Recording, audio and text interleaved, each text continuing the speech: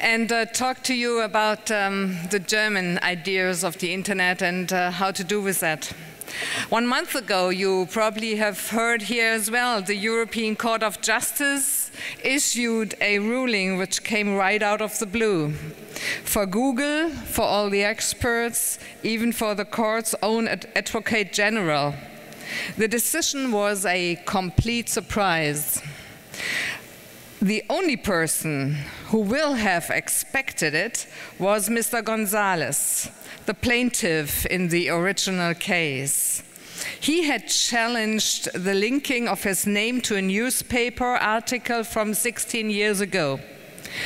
The article was about the fact that his house should be repossessed. He claimed that this violated his privacy. Mr. González won the case, but I bet no one will ever forget about the repossession of his house by now. For internet users, society, policymakers, and the internet companies, at least in Europe, this ruling makes a U-turn. The European Court has issued a decision on rights to privacy in a digital age. One person in Germany who really fought for all that and for a democratic net sadly passed by today. Frank Schirmacher today died, and we are all very sorry from the German delegation, because he, of course, or for sure, was a person who really got the discussion about the democratic part of the net at a very high level in Germany. Coming back to the decision, I think it is correct. It states clearly that the principle that might is right doesn't apply in the internet. We want the power to be with the law, not the law to be with the powerful, in the internet as elsewhere. It must be possible to uphold the fundamental rights which have been built up in the analog world, even in this digital age. Probably they will need to be reinforced simply due to the fact of the boundless nature and the speed of the internet. Most people in Germany have welcomed the ruling. It is good to see that Google has responded very quickly and is setting up a procedure for deletions. This is good. Only the fact that they ask the people to give up a copy of the identity card makes the Twitter community in Germany nod their head. But still, this is going to work out as well, I'm quite sure. 12,000 Europeans applied for deletions of links on the very first day. This shows that many people are concerned about their online image and want to assert their right to change, linked to their right to present themselves in public. Frau Santangelo, wären Sie denn so nett, dann würden Sie mir auch das Wasser geben? In our digital world, the individual's right of self-determination means the right to dispose of one's own data. Transparency and certain rules are indispensable if people are to have digital autonomy, and we are working to put these rules in place. Ladies and gentlemen, we know that the digital world is the world in which most people live. The business community cannot do without it. So we want to make use of the creativity and the inventiveness that we have in Europe to safeguard participation, liberty and prosperity for some 500 million people in Europe. What are our objectives for Germany? Germany, you sure know, is an innovative country. Its productivity is the highest in the world, and its infrastructure is well developed. And Germany is by far the largest market in Europe. Our GDP last year was 2.7 billion euros, and we account for 21% of Europe's GDP. What we call the German Mittelstand, our small and medium-sized business, provides 60% of the jobs and 83% of the training places. He, the Mittelstand, makes a vital contribution towards sustainable growth in employment and incomes in Germany. These companies generate more than half of our added value in Germany. And Germany produces a large number of hidden champions. Those smaller companies which conquer the world's market through innovation, quality, and client orientation. Germany also has a strong industrial base. Bosch, Siemens, BMW, Mercedes, Audi. These brands are all well known and popular in your country as well. Our industrial sector provides 50 million jobs directly and indirectly and drives out our export markets. But many people will not be aware that the digital economy has also become an economic heavyweight in Germany. Some 900,000 people work in this sector in my country. That's more than work in our famous automotive industry. We want to utilize the innovative strengths of these companies and digitalize our industry. In Germany, we call it Industry 4.0. You call it the Internet of Things. This is the fourth industrial revolution, we believe, after the steam engine, the assembly line, the electronics, and now we have networking and digitization leading to the Internet of Things. This will dramatically change manufacturing processes. And the Internet of Things is probably the greatest high-tech growth market in the future. All the manufacturers of products, whether cars, machineries, or household goods, will be on board. You probably know the market researcher Gartner. They found out that by 2026, some 26 billion individual applications will be networked with the Internet around the world. And within the industry, the number will surely be far greater.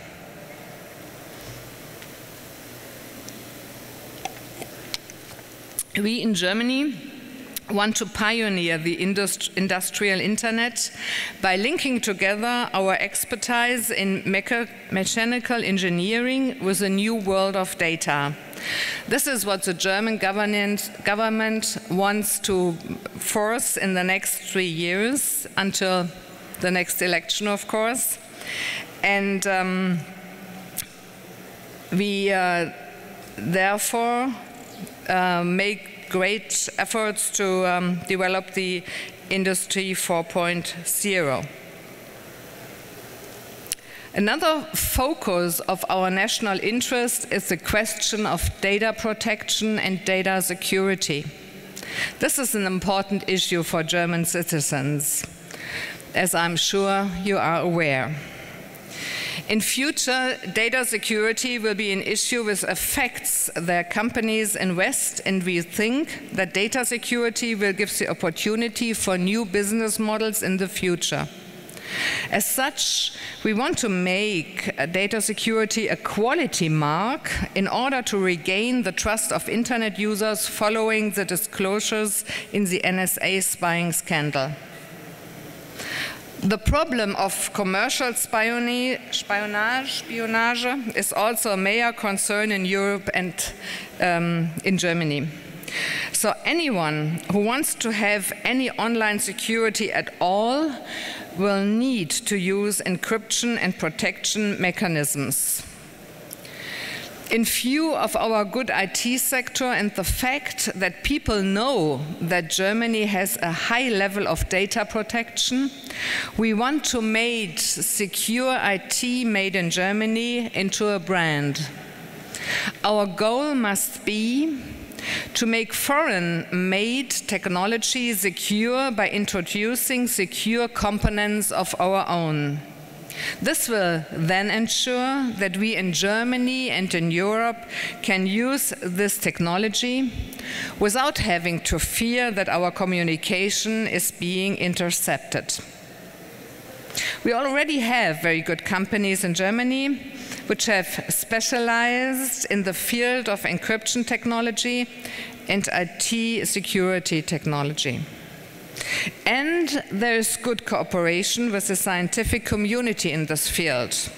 University and research institutes are driving innovations in these fields. In all of these areas, we need innovative abilities of startup and skilled workers from Germany, Europe, and all over the world.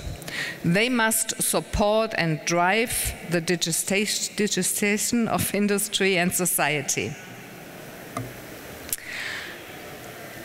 Thanks to their unconventional approach, startups are highly innovative and very modern economy needs this. They create attractive jobs and fresh dynamic, which can open new high-growth markets for the old established sectors. As such, it is important for us to ensure that young startups enjoy an optimal environment for entrepreneurship and growth in Germany so that their creative ideas can succeed. We have set up a special advisory board for the Economic Affairs Minister, consisting of startups, business angels, and representatives of the digital economy. They hold regular meetings with the minister and use this direct contact to tell us about the opportunity and challenges they experience. Berlin, you might have noticed, has become extremely attractive for startups and has still a lot of potential to grow. Up to 2020, startups, we hope, will generate 10,000 new jobs. That's at least what McKinsey tell us in their studies about Berlin 2020. Berlin is already the #1 city for startups in Germany and may well develop into the leading startup metropole in Europe. Just yesterday, the mayor of Berlin opened the Factory, a place with 16,000 square meters for startups, VCs, and others. Even Eric Smith from Google was there to hold a speech at the opening. In recent years, the startup scene all over Germany has kept expanding, benefiting from the very good working and living environment. After all, this group of entrepreneurs believe that work must be fun. That's something we found here on our traveling as well. And like other countries in Germany, like Munich or Hamburg or some parts of North Rhine-Westphalia, Berlin offers a high quality of life, good infrastructure and affordable housing, excellent universities and research establishments. Moreover, the overall economic situation is good, and Germany has a strong industrial sector which helps to find new ideas and find ideas of matching the new economy and the old economy together. You can imagine that I was thrilled to hear that in the second quarter of last year, startups in Berlin raised more venture capital than London-based startups. There can be no doubt, however, that you here in the west of California are continuing to set the pace in the international startup scene and are a role model for the entire world. And this is why we came here from Germany with a group of about 35, 40 young entrepreneurs to see what the mind-setting or how the mind-setting works in the Silicon Valley and in San Francisco, and what a fruitful humus you have to make the growth of the clusters of innovation and global internet companies going. It was quite interesting days for us so far. We met a lot of people and learned a lot, I guess, and all the men traveling here learned a lot and got some really good ideas what they can do in the following time in Germany.